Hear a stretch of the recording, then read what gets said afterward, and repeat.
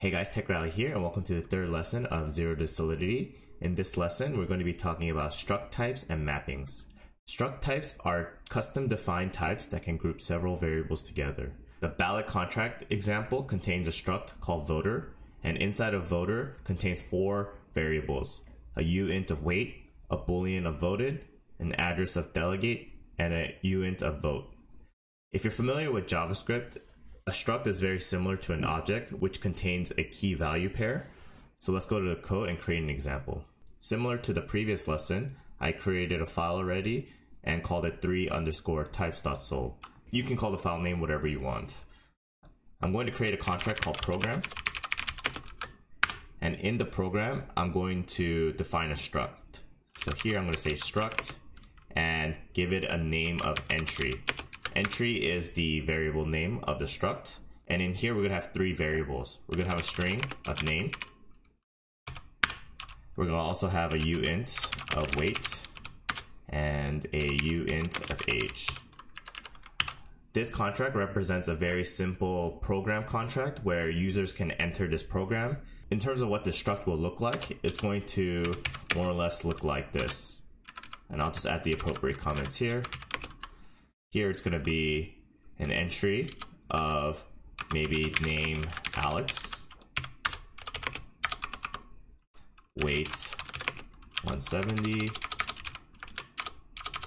whoops, you can know how to spell weight right, and then age, you can say 28. Within the program contract, we have the ability to create an entry with these three variable characteristics. But how do we create an entry? Let's create a function. We'll call it function enter program with three parameters. First, the name, the weight, and the age.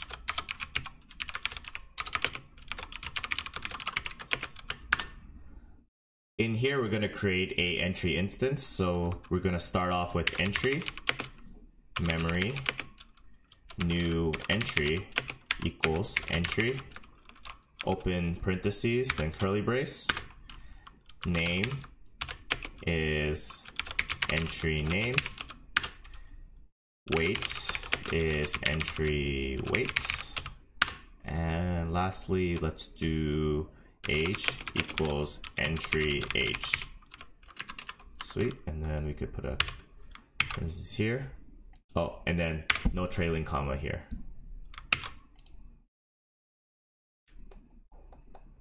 Oh, whoops, I put an equal sign here as well, so it's gonna be giving me an error. Awesome. We have an error here where it says that we forgot to add public, so let's add a public at the end to make it a public function. Awesome. Since Solidity is a statically typed language, we can't forget to include the state types. In this case, we're including the entry type via struct. So the entry is very important here. The next thing we do is create a new variable name called new entry. And we set it equal to an entry with the open and curly braces and give it the specific characteristics of name, weight, and age based on the parameters that were given. This will create a new instance, but it actually doesn't do anything at the moment because we do not have a good way of saving this information. And if you're familiar from our previous lessons, we can create an array variable here called entry, an array public, and call it entries. And in here we could say entries.push new entry. And then we'll have a record of all the entries as a list. But I want to step back a little bit and talk about one of the potential problems of having it this way. I know I slightly mentioned about gas in the previous lesson, and we'll go over it more in detail in the later lessons. But generally, looping over a list in a Solidity smart contract will cost a lot of money, especially when you're trying to find one single element in a list. It can be very costly. So let's go away from the array type here and let's talk about mapping. I'm going to be reading off the Solidity documentation of what mappings are. Mapping types are declared as mapping key type to value type. Here, key type can be almost any type except for a mapping, a dynamically sized array, a contract, an enum, and a struct. A value type can be any type including mappings. Mappings can be seen as a hash table which are virtually initialized that every possible key exists and is mapped to a value whose byte representation is all zeros, a type's default value. That's where the similarity ends here though. The key data is not actually stored in the mapping, only its Keka 256 hash used to look up the value. Because of this, mappings do not have a length or a concept of a key or a value being set. Mappings are only allowed for state variables or as storage reference types in internal functions. Let's stop here and digest a little bit of the information.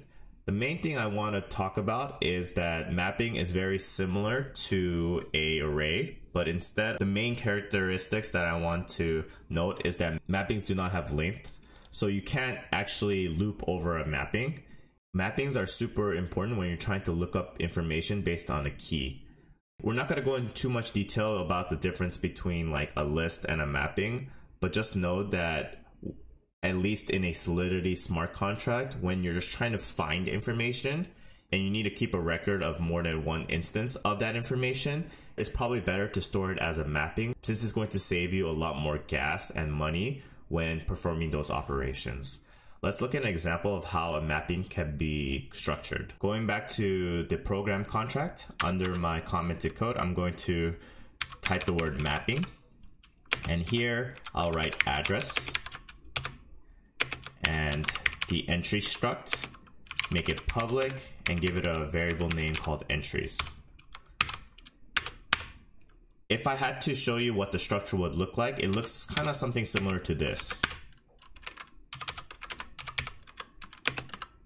Here we'll have address 1, and that will point to an entry struct where it contains a name, weight, and age.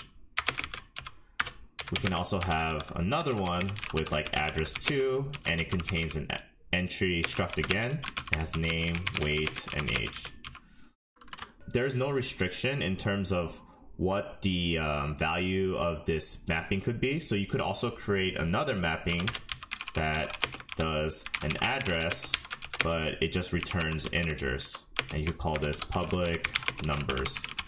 I don't really know what the relevance behind this one would be, but essentially you can create something similar where it says address 1 pointed to a 5, address 2 pointed to a 10, whatever. You could change these to strings, and then this would be Alex, whatever is a string context. So I hope this explains a little bit. And even the key value can be anything you want except the limitations that was imposed in the documentation. So technically I could just write uint here, and here now will just be like 3 and maybe like 5, and then it's a dynamic hash table where you can define your keys and your values. I'm going to erase this here and just leave it like this. So with this mapping called entries, we can save every entry that is created via enter program into our smart contract. So now that we have both variables of entries and new entries, how do we save this specific new entry information into our entries mapping? We can start off by saying entries of the message.sender equals to the new entry. So what just happened? Remember from our previous lesson that message is a global variable and message.sender is the account associated to whoever is calling this function. So in this case, it could just be account 1, account 2, account 3. So every time a different account registers via our enter program function, we're going to keep a record of all of our entries via a mapping. Let's go to our deploy and run transactions. We'll deploy this contract. And here we have enter program and entries. So here let's try to enter a program. I'll say Alex. A weight is 170. And here I'll put the age of 28. and we'll enter the program. We entered the program with this account here, so what we can do now is copy this and type in or paste the address here, and now when we click on entries, you'll see that the struct of entry is displayed. Here we see the string name of Alex, we see the UN256 weight of 170, and the UN256 age of 28. Let's use a separate account here and register again with maybe a different one. So we'll say Danny, weight is 150 and age is 34. Enter program. We'll take the address of the second account here, paste it here, and now we see that the name is Danny, weight 150 and age of 34. So now within the program contract, we have two types, a struct and a mapping. The struct is used to group different variable types together, and in our mapping we can group similar entities together to store information within our program contract. I hope the previous lesson and the lesson here together can give you the basic foundation of how you can create your smart contracts. We still have a lot more to go, but these are the basic types that are generally needed to really get your smart contract going. In the next lesson, we're going to be going over public, private, internal, and external function and variables. See you then.